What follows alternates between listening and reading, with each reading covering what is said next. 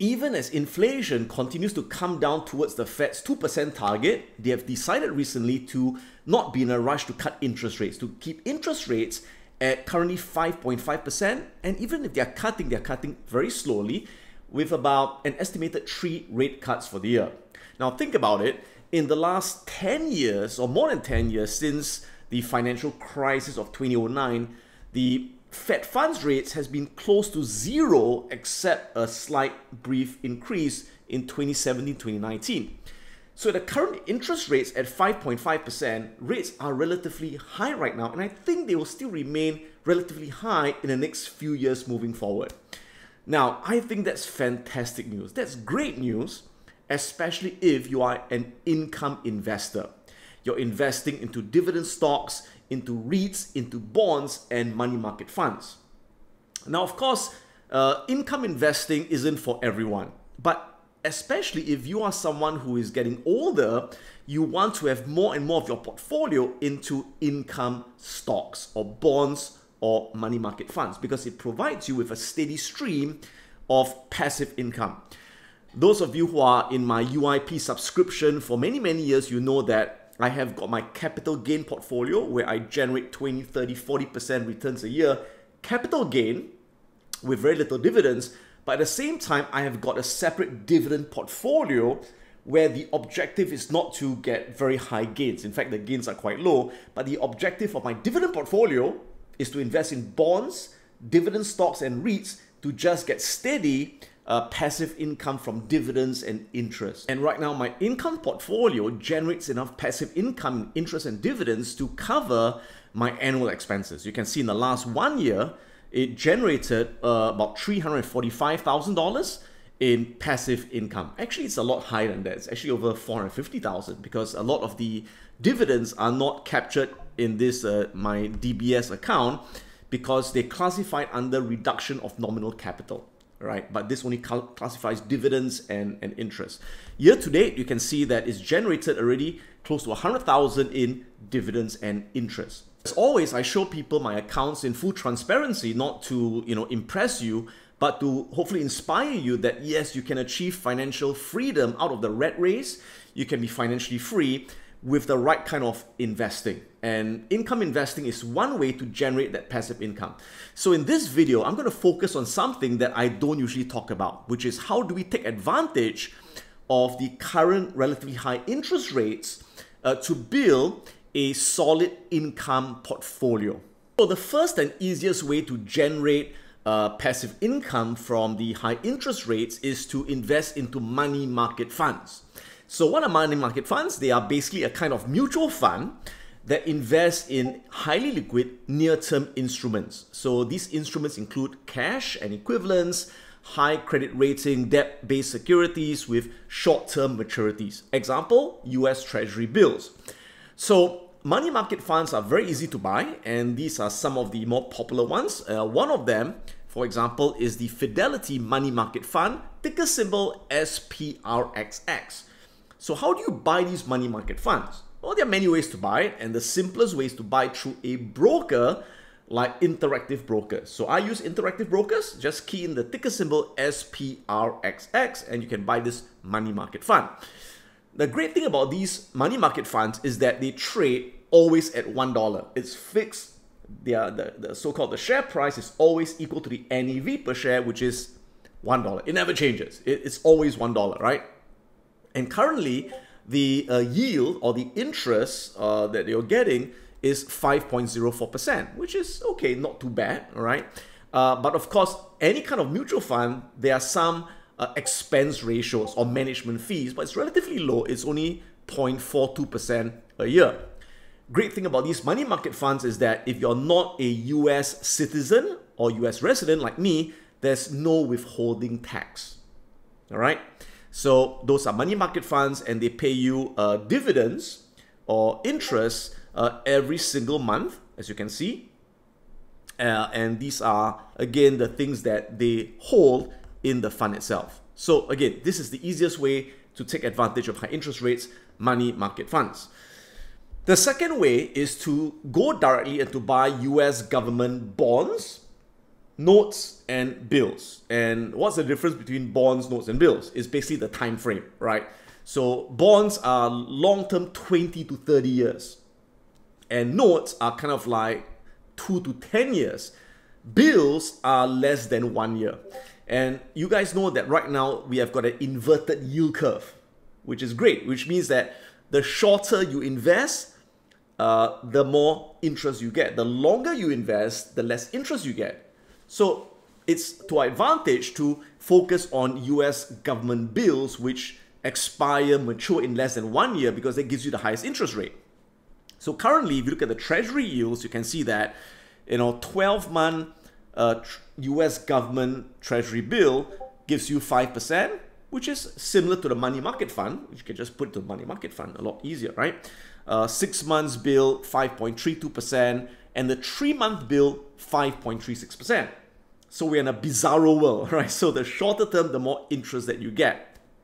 And relatively low starting, right? To invest in US bonds, bills, and notes, the minimum investment is just $1,000. And again, how can you buy it? Many ways. Simplest way, buy it through a broker like Interactive Brokers. By the way, I'm not promoting Interactive Brokers. It just so happens that I use Interactive Brokers. So that's another way.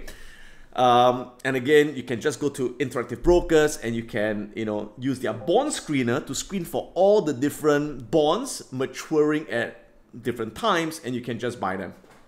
Now, some people have this question, is there a risk in buying these US Treasury bills? Well, there's zero risk if you hold to maturity.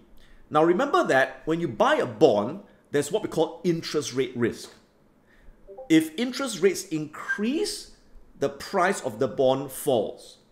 When interest rates fall, the bond price increases. So if you sell the bond before maturity, you could make a loss if the bond price falls as interest rates rise. So there's a risk. You could lose money if you sell it before maturity. But if you hold a bond to maturity, then there's zero risk.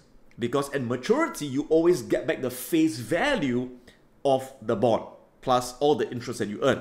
So that's the thing to understand about bonds. Now, if you're from Singapore like me, of course, you also have Singapore government bonds you can buy, like the Singapore Savings Bond and the regular SGS Singapore bonds.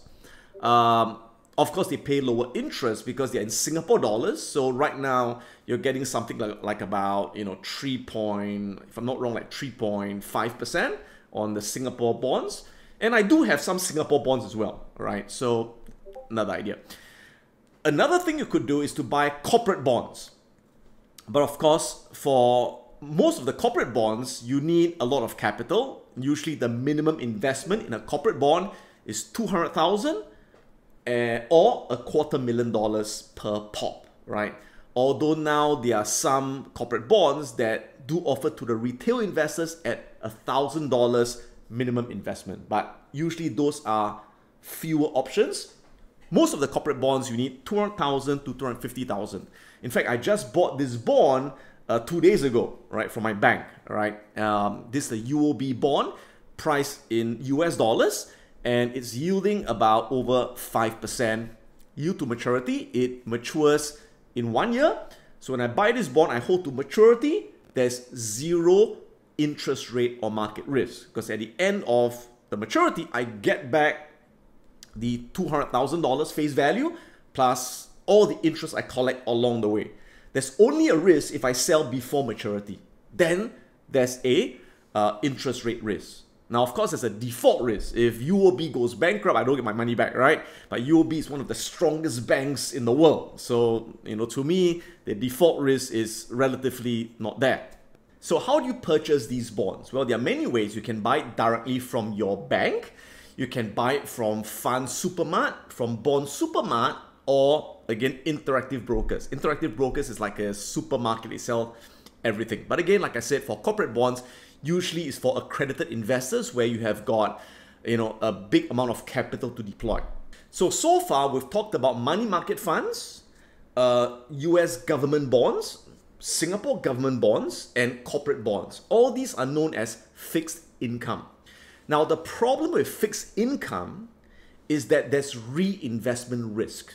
So what does that mean? That means right now you can invest at an attractive 5%, right? But it's not going to last for very long because the Fed is going to start cutting interest rates later part of the year and cut more next year and the year after that. So when your bonds mature, when your money market funds you want to sell out and you want to reinvest, you can't get 5% anymore. You know, end of the year or next year, you find that when you reinvest the bonds and corporate bonds or government bonds, you will only get maybe 4% and then 3% and then very, very little, right? So that's the reason if you look at my income portfolio, not much of it is into fixed income. I do have some fixed income, but not very much because I know that this 5% won't last very long. So the majority of my income portfolio is invested into dividend stocks and REITs, real estate investment trusts. So why do I prefer dividend stocks and REITs compared to purely fixed income?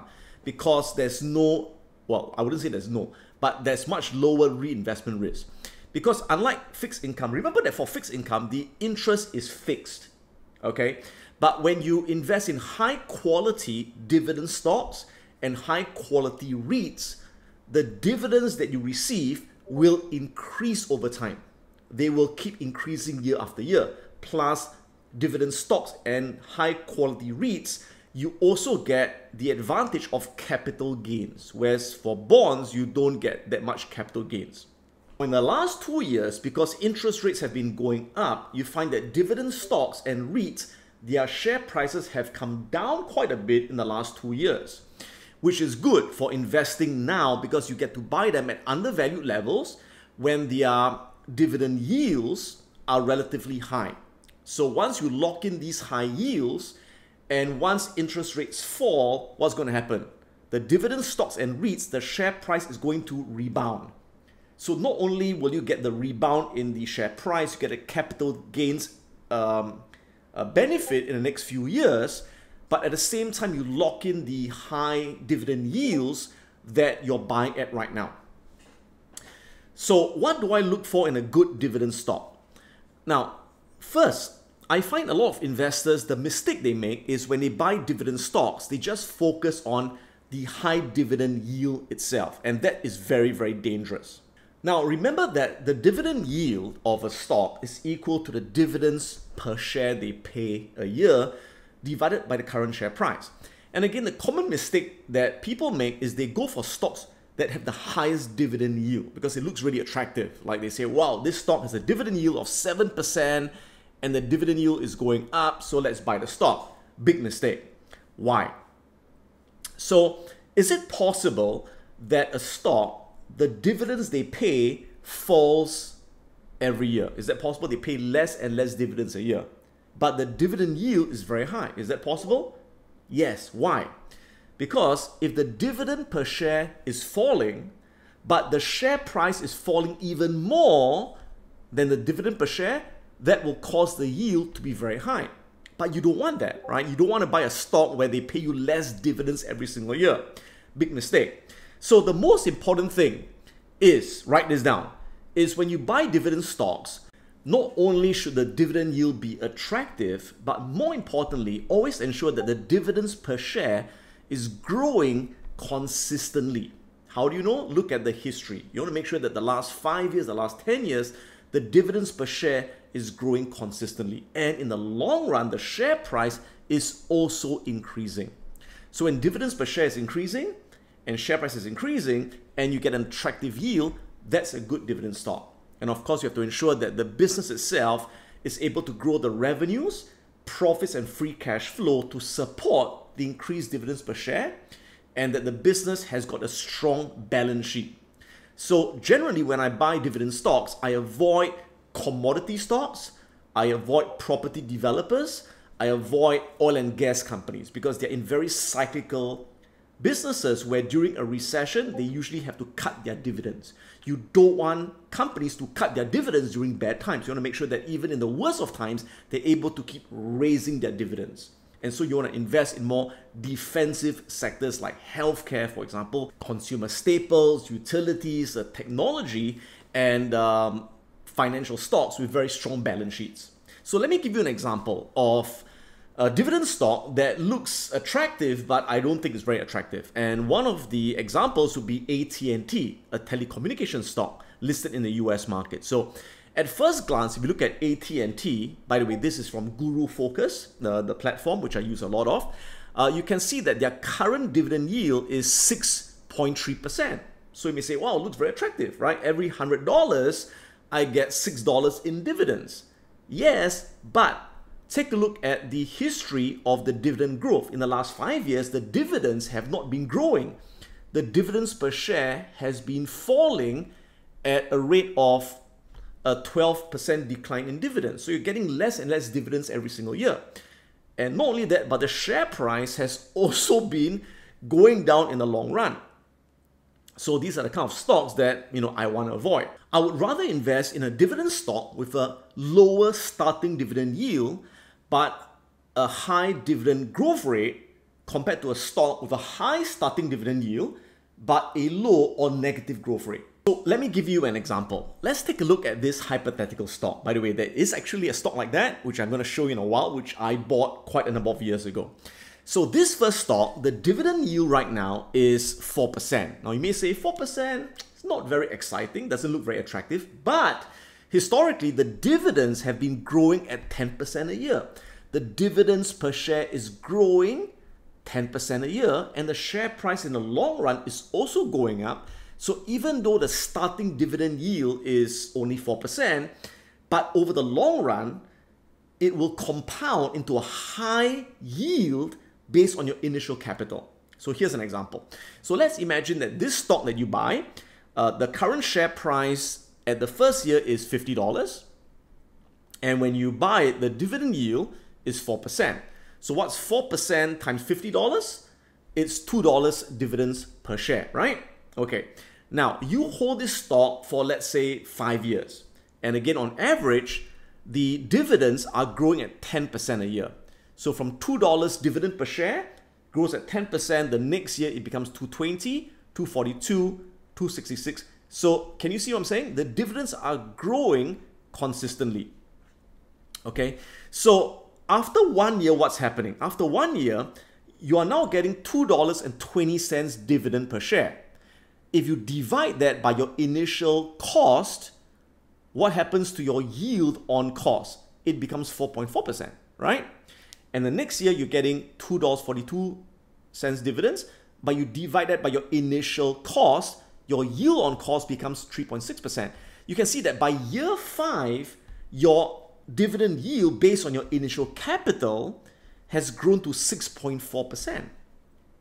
So the point I'm making is that even if the starting yield is low, but the dividends are growing, it doesn't matter, because after a couple of years, your yield on your initial capital will become quite high.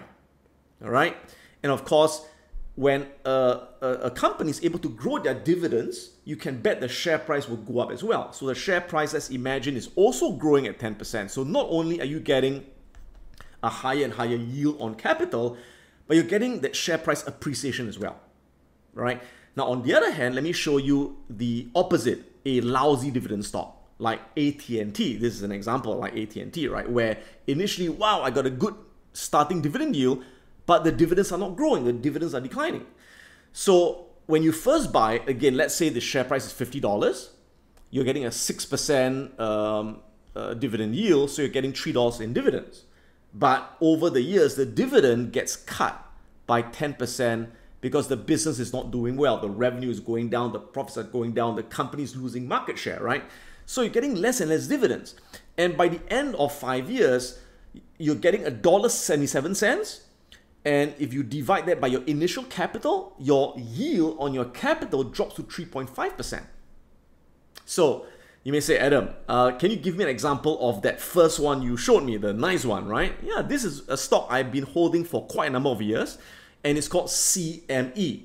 CME is a financial stock, and they own one of the biggest options exchanges. Now, why did I buy this stock? Because I like to buy companies where I use the service myself. So every day I'm trading options, as you guys know. when you trade options, the options go through an options exchange. And CME is one of the biggest options exchange in the US market.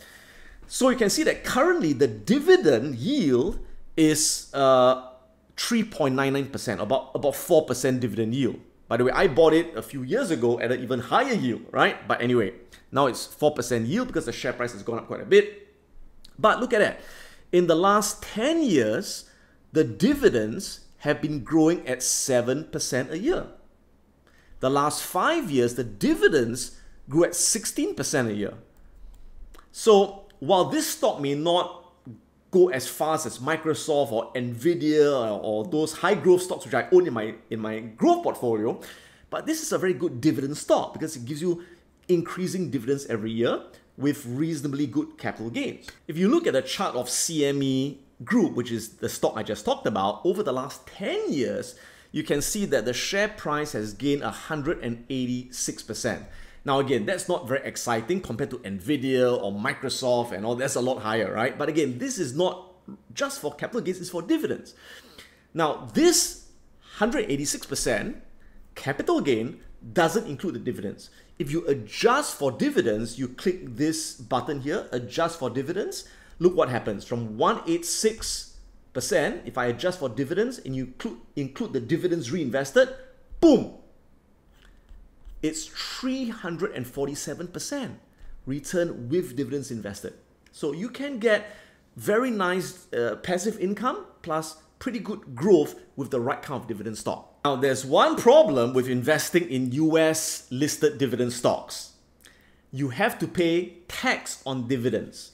If you're a non-US citizen, you have to pay 30% withholding tax. And that's why I don't really like to buy US stocks for dividends. I do have a bit, but not that much. I buy US stocks more for capital gains because capital gains are tax-free for people like me in Singapore, but I've got 30% tax on dividends, which I don't like, right? So if you look at my income portfolio, most of the dividend stocks I own are Singapore listed stocks because Singapore stocks are tax-free, dividend tax-free. But out of all the Singapore stocks, there are not many which are very good, but there are very few. And I'll share with you one of them, which is my favorite. I've been holding this for many, many years, and it has made me a lot of passive income every single year, and it is DBS Bank. Singapore has got 3 banks, DBS, UOB, OCBC. I own all 3 banks in equal proportion, and to me, they are great dividend stocks. So for example, if you look at DBS Bank, all right, currently the dividend yield based on next year's dividends is actually 6%. Very attractive, 6% dividend yield. And not only that, but the dividends have been growing consistently for the last 10 years. DBS dividends in the last 10 years grew at 12% a year. In the last 5 years grew at 5% a year. In the last 3 years grew at 20% a year. And last year, in 1 year, it grew 25% dividend growth. All right, fantastic. In fact, you can see in my income portfolio, DBS Bank makes up the biggest allocation in my dividend income portfolio. Now, I'm not saying go buy these banks right now. I wouldn't buy it right now because currently it is slightly overpriced. So you can see, for example, on my charts over here, for DBS Bank, the fair value or the intrinsic value is actually about $31.60. That's the fair value, right? And currently it's selling at about $35, so it's a bit overpriced right now. So I bought a lot of it during this 2020 crash. I bought a lot here, and when it went down over here, I also bought here when it went below the fair value. So ideally, you want to buy near the fair value. Right now it's overpriced, so I'll wait for the next retracement to add more shares to these banks. Now, besides the Singapore listed banks, I've also been adding recently to some of the high quality Singapore REITs or real estate investment trusts. Now, REITs have dropped a lot in the last 2 years, the share price, because of the very high interest rate going up. But once interest rates start to come back down, I think that the REITs would rebound very strongly. And currently, they offer very attractive dividend yields as well. But again, one must be very careful and only buy the very high quality real estate investment trusts. Now, if you're interested in me talking more about REITs, do leave a comment below, and if there's enough interest, I'll make a video just talking about some of the REITs which I think are high quality and what are some of the key things to look at when you invest in REITs. Hope you enjoyed this video, and if you did, do subscribe, and I'll see you guys in the next one. If you want to catch my latest videos, click on the subscribe button right now. Click on the bell so you get instant notifications once I upload my latest video. If you want to check out my online courses, go to piranhaprofits.com. We're going to learn how to invest and how to trade the financial markets and create an income from all around the world. If you want to join my live Wealth Academy program, go on to wealthacademyglobal.com and find out more about how you can learn investing and trading live online. This is Adam Khoo, and may the markets be with you.